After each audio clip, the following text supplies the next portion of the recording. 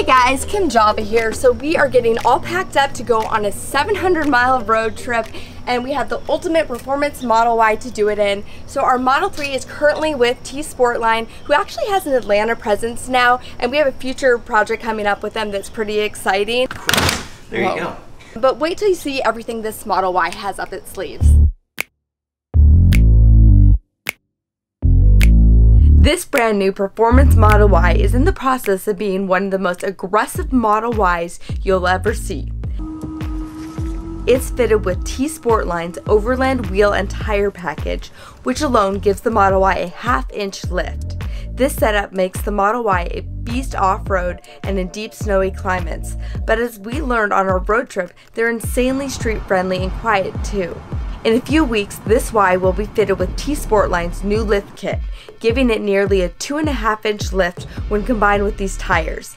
Auxiliary lighting for those camping trips is next, and what's crazy is that T-Sportline tells us most of these parts will actually fit the Model 3 as well. And yes, a Model X Overland package is in the works too. For our 700-mile beach trip, we'll pack this Model Y with our 3 kids plus all of our gear, using just about every single square inch both inside and out.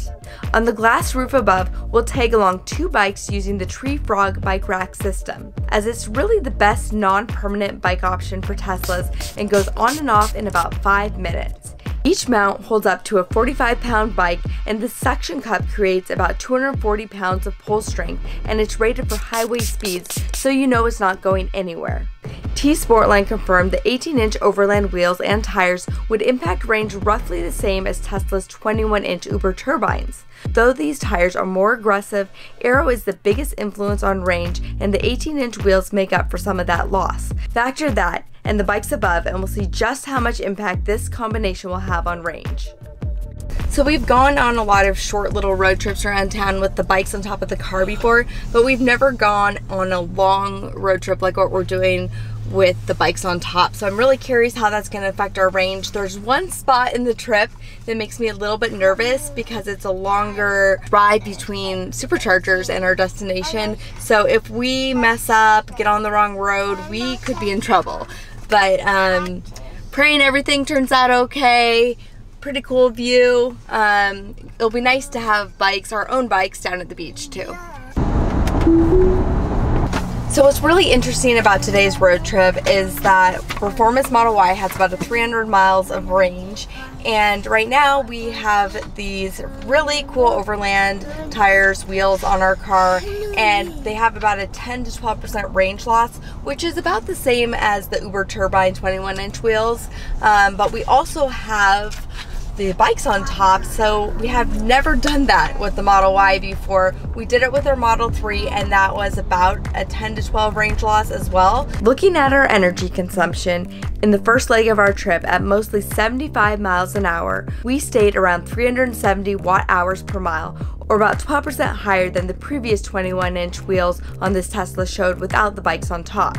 So the Overland package perfectly mirrored the efficiency of the 21-inch Tesla wheels. Alright, so we just got to the supercharger. We have our bikes, they're all on there sturdy, we're going to charge up. But we noticed right here there's this gorgeous Model X that has bikes on their car as well. So I'm kind of curious if I can knock on their window and ask them what their watt-hour per mile they're getting with the bikes on the back. Turns out the owner of this Model X, Don, is an avid viewer of this channel and got his wrapped at the same place we did. We have 4 kids, and so part of the reason we were evaluating the Model X was like, would the car seats fit? One of your first videos, I remember watching that way before we bought our Right now we're taking T-Sportline. We borrowed their Model Y this weekend, and I love the Model Y, but I miss my Model X so much. Any update on your delivery date? Well, it just went back again. So it's gone, like, they've moved it back a year, and then they moved it back to, I think it was August, and now it's October. It's just been a roller coaster. Don's 2019 long-range Model X with bikes on the back showed about 400 watt-hours per mile on the same trip. It was almost identical to his lifetime watt-hours per mile, though he told us he was driving a lot slower on this trip than he usually does without bikes. We fully charged here while grabbing a bite to eat, knowing that our next leg of over 200 miles through the back roads of Alabama and no superchargers en route would be the most challenging. It's been kind of nice because we're on all these back highway roads and the speed's pretty low. It's only like 55, so it is ideal for preserving our battery, which is what we need right now. Looks like we're gonna arrive at our destination with, I don't know, about 11% is what it's saying right now. So we'll get there. Alright guys, I am super stoked to tell you about this because one of the nation's best nonprofit groups fighting climate change just announced a raffle for 2022 Rivian R1T Launch Edition. And what's probably the most unique about this raffle is that they have the actual R1T on hand. So you're not waiting until 2024 to get this truck. The nonprofit group CCAN has this truck in their garage and the raffle runs through summer and you get your keys immediately after the raffle. Seriously, no other raffle can claim that. There's only 5,500 tickets being sold, so your odds are better than most as well. Tickets are only $200 and all proceeds fund the nonprofit's work to promote clean energy nationwide. And if a Rivian isn't what you want, the raffle winner can choose a build your own Tesla instead, worth up to $135,000. Get your tickets at www.evraffle.org. That's evraffle.org. Support a great cause with this nonprofit and pick up your Rivian or Plaid Model S this summer. After nearly 4 more hours of driving and a couple more emergency diaper stops, we closed in on our destination. Alright, so we are at 24% right now, but we're supposed to arrive at 8%.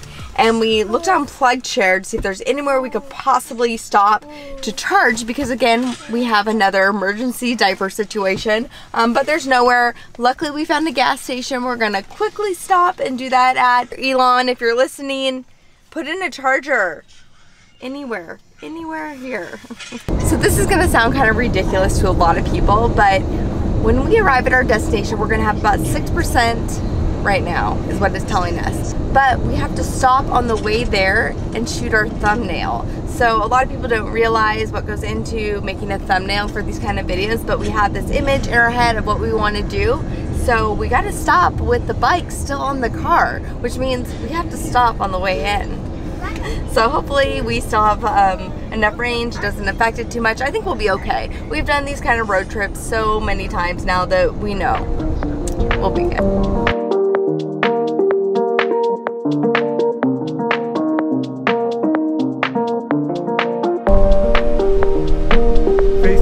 See your face. Take your hands down.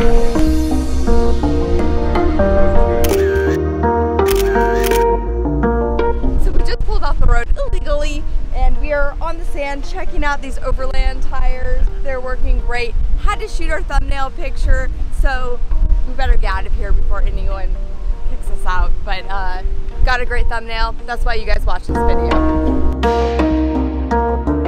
So we actually just got a warning that said battery's very low. We recommend charging now. So we gotta get home as soon as possible and charge this vehicle. But that does not mean that you need to go really fast to get home. You actually lose more range by driving really fast and gunning it. So it's better to go nice and slow, even though on the inside your heart might be going fast.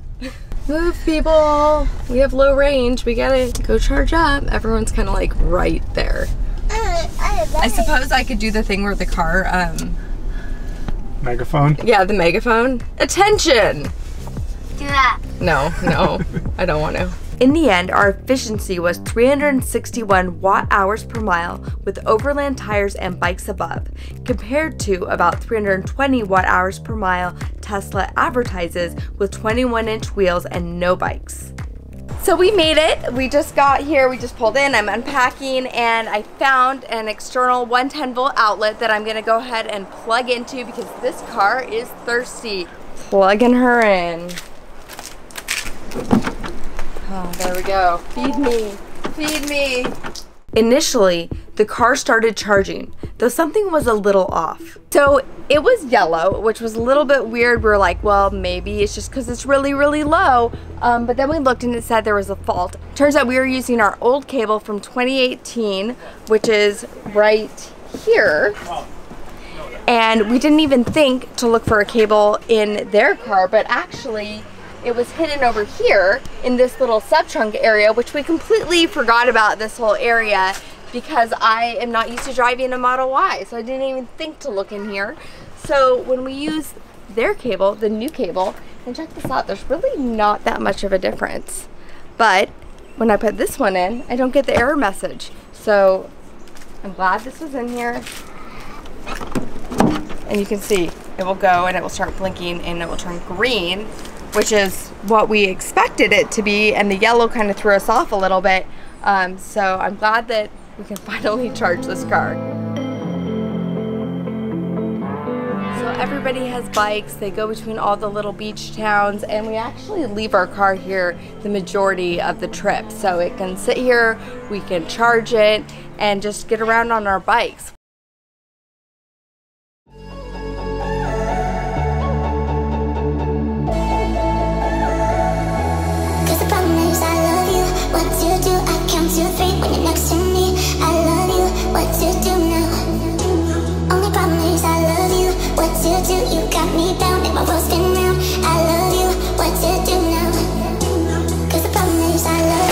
Good, it's actually super warm.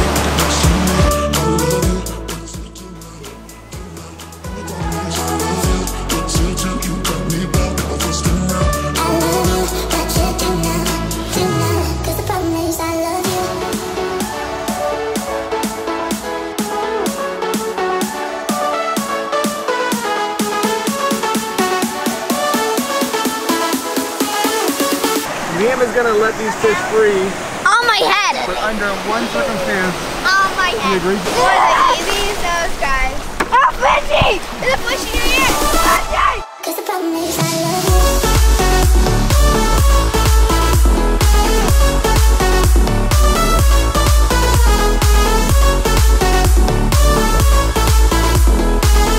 He needs help.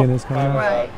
Well, if I really want information, I call Megan. That's right.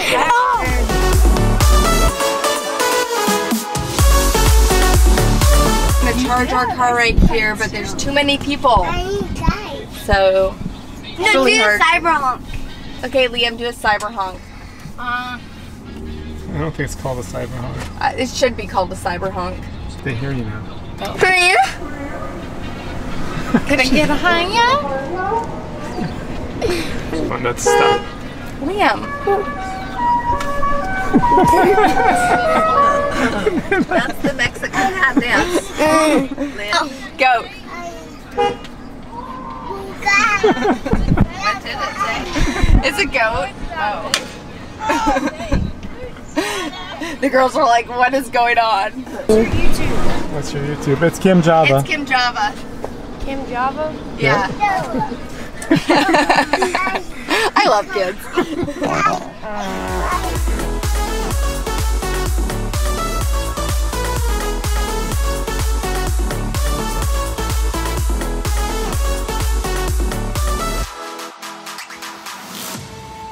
Check that out.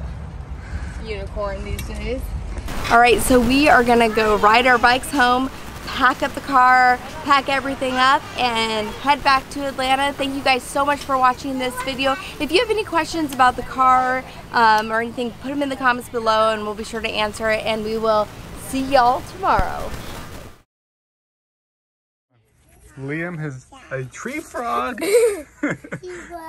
And there's tree frog. And there's a tree frog on the car in the name of the roof rack. Liam, get down. I guess you weigh about the same as two bikes. I'm a bike. No, I'm a bike. Yeah, I need a bike with a tree frog. You look the same. No! You caught. That was pretty cool. Free the frog. She said, I'm gonna protest. Free the frog! No, Free the frog! My friend. Liam.